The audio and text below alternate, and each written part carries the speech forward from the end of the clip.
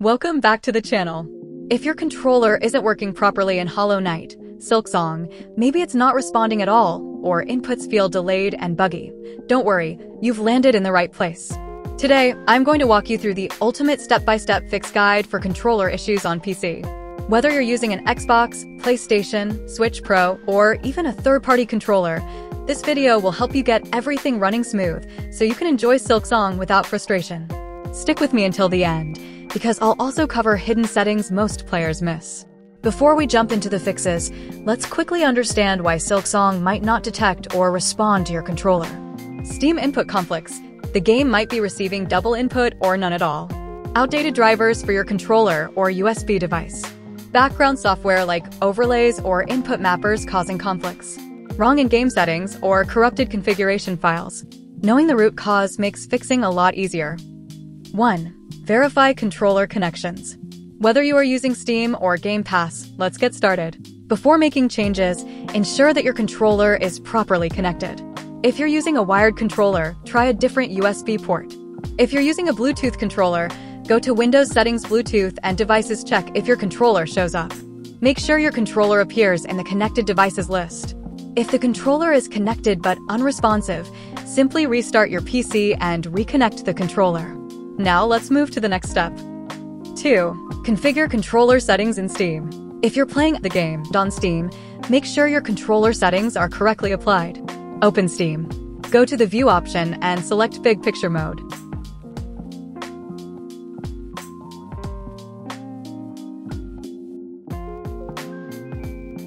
Navigate to Settings, Controller Settings. Here, enable the appropriate configuration for your controller. For Xbox controllers, turn on Xbox configuration support. For PlayStation controllers, enable PlayStation configuration support. For Switch Pro controllers, enable Steam input for Switch Pro controllers. If Steam asks for additional Xbox extended features, install them, then restart Steam. Now save the settings and restart Steam to apply changes. 3. Disable Steam input for the game. Some games have issues with Steam input overriding native controller support. To fix this, open your Steam library. Right-click the game. Select Properties. Go to the Controller tab. Under Override for the game, choose Disable Steam input. This allows the game to use its own native controller support instead of Steam's. 4. Adjust controller bindings in Steam. If your controller buttons are mapped incorrectly or unresponsive, you may need to adjust the bindings.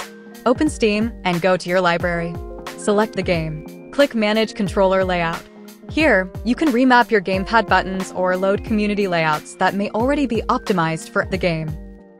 This is especially useful if you're using a DualShock or DualSense controller. 5. Restart Steam and relaunch the game. Sometimes a quick restart resolves controller issues. Close Steam completely. Unplug the controller and plug it back in.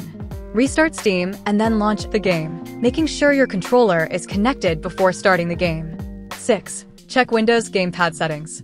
If your controller still doesn't work, check the Windows Gamepad settings. Open Windows Settings, Bluetooth, and Devices. Look for your controller under the Connected Devices list. If it's missing, try pairing again using Bluetooth or connect it via USB. This ensures Windows itself recognizes the device before the game can use it. 7. Rebind problematic actions. Some players find the default button layout makes accidental grabs more common. Rebind grab/interaction to a separate button that you don't hit during combat. If wall jumps feel inconsistent, bind jump to a trigger or bumper instead of face buttons. This reduces input overlap during fast movement. 8. Adjust in-game settings. You can adjust settings.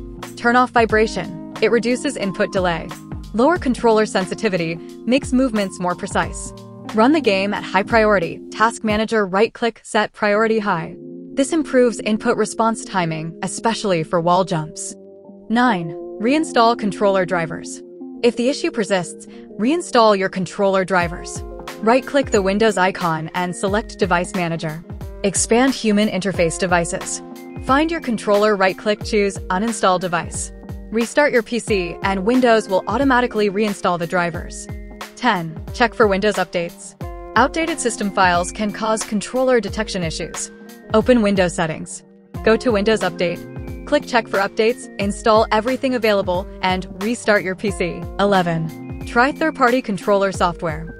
If Steam and Windows settings don't fix the problem, try third-party controller software.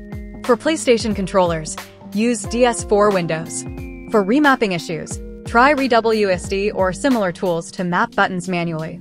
This often resolves compatibility problems when the game doesn't detect your controller properly. 12. Enable Virtual Memory Boost page file. Press Windows plus R, type systm.cpl, enter. Go to Advanced tab Settings under Performance. Go to Advanced tab again, click Change under Virtual Memory. Uncheck Automatically Manage. Select your C drive, choose Custom Size. Initial size, 4096. Maximum size, 8192. Apply and reboot. This helps your system recover from memory overflows caused by loading zones or online syncing. 13. Check Microsoft Visual C++ and DirectX. Download and install both x64 and x86 versions of the latest Microsoft Visual C++ redistributables for the years 2015 through 2022. You can find the official download page on the Microsoft website. Also install the DirectX end-user runtime by downloading it from the official Microsoft site. After installing these packages, restart your computer again and test the game. 14. Ensure Windows and drivers are fully updated. Go to Settings, Windows Update, and check for updates. Install any pending updates and restart your PC. And there you have it, a complete guide to fixing controller bugs and input issues in Hollow Knight, Silksong.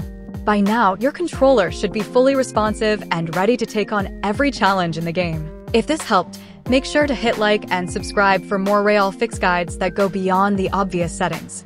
And let me know in the comments, what controller are you using? And did this fix finally make platforming feel right for you? Thanks for watching, and I'll see you in the next one.